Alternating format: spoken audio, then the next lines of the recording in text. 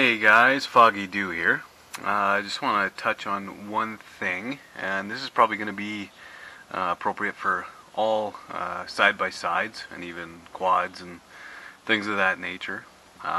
So what you're looking at here, I'm going to point it out to you, this guy right here, that is a front sway bar. You guys will probably see on a lot of forums basically saying, hey, remove that and you'll get better suspension travel, better articulation, kind of when going through some rough stuff, a little bit smoother ride up in the front end. And they're right. However, it comes at a cost.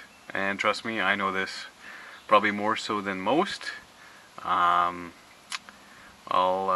show you a couple videos here in a second. But essentially, by removing this, what you're creating is way more body roll.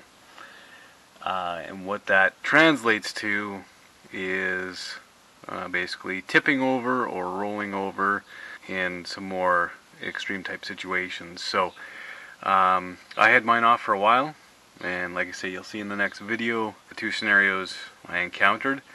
The first scenario, I'm not going to say that would have saved me, just because I was going at about 70. I still think that I probably would have rolled, but in saying that, I don't know for sure. In the second situation, you'll see, I would almost guarantee that the front sway bar probably would have saved me. I have way too much body roll. Just one person in the machine, so all my weight, 190 pounds of it, is on the one side, and well, you guys can see for yourself.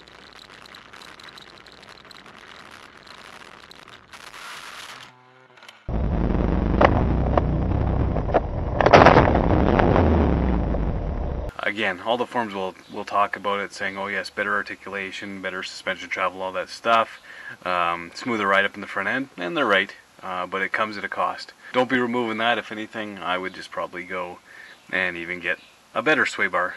Keep that in mind. Just wanted to pass along a simple tip, and it is obviously tempting to get better suspension travel and stuff like this, but if it comes at a cost, you may want to reconsider. So, thanks for watching.